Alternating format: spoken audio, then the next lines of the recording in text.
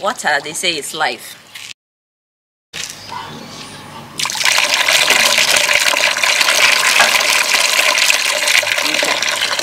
My name is Jijo Klake. On social media, you can find me as Adventures of a Ghanaian Girl. Today, I'm in a town called Tsito. And for the past week I have been here, the tap has not been flowing. In fact, we have essentially exhausted our stored water. All our containers and barrels at home are empty. And so I thought I'd take this opportunity to show you how we fetch water in some villages in Ghana. Typically, most individuals walk to the borehole very early in the morning. And I should point out that this borehole is mechanized. Growing up, the boreholes that we had required you to put a bucket on a piece of rope and then dunk it into the water and then pull it up to get your water. Some have been mechanized, as you see here, and some have actually been so modernized that you just have to open a pipe and then the water flows through the pipe. And typically most individuals walk to the borehole very early in the morning or in the evening. Ghana can be very hot, and so nobody is really interested in walking to the borehole in the afternoon. It makes more sense to walk there in the morning or in the evening. And the journey to the borehole is pretty long.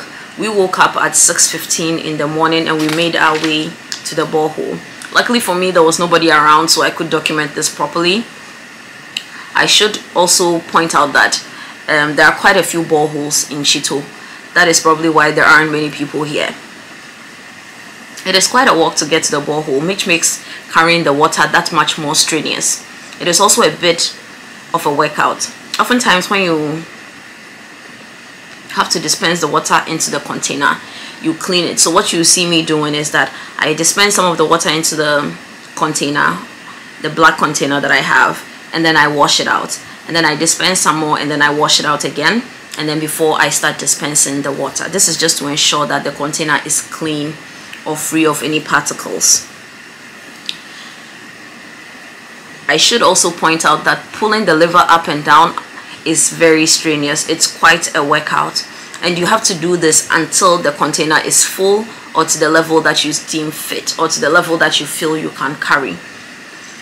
Now once the container is full, you need to roll a piece of fabric and put it on your head. You can fold it, you can roll it up. I prefer to roll it up because that's what I'm used to from my childhood. Some people just fold it.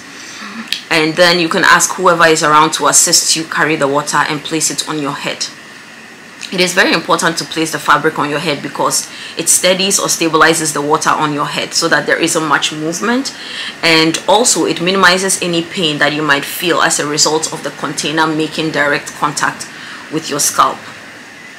If I'm being honest, I haven't done this in a very long while, but I just thought this was worth showing you guys what it's like getting some water in some parts of the world, and in this case Ghana. I don't think there's anything else I'd like to say about this video. Like I said, the walk is pretty long, and so I'm not gonna bore you too much, but I just want to give you an idea of how long it takes. And I didn't show you the whole thing, so it's a journey walking from the house to the borehole and then carrying the water back to the borehole. But like I said, this is not an everyday occurrence for me, but it is an everyday occurrence for some people in this part of the world and even in this town. So it's pretty interesting to see this happening every day, day in and day out. And I'm quite surprised that I didn't have access to water like I thought I would, because Tsito is known to have water. The water is a bit saline, but they do have water, and so they are not connected to the Ghana Water Company Limited. They have their own source of water. So I'm not too sure why it's been a week since we had access to water. Maybe they have a problem, but that's what we're experiencing now. So that is why I find myself at this borehole this morning.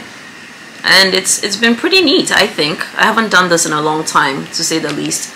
I remember doing this as a child. I haven't done it in my entire adult life, so probably in the past 20 years I haven't done this. Growing up, I remember my mom would always insist that I go with somebody, because those days it wasn't mechanized, so it was a big hole, and she was always afraid I might fall in. so she wouldn't let me go on my own. I would oftentimes have to go with her or with a cousin or someone older than me. But that was my experience growing up. And you needed a bucket attached to a string to fetch the water. So I hope you enjoyed this video. So I hope you enjoyed this. If you like it, please subscribe to my YouTube channel. Thank you for watching. Have a good day.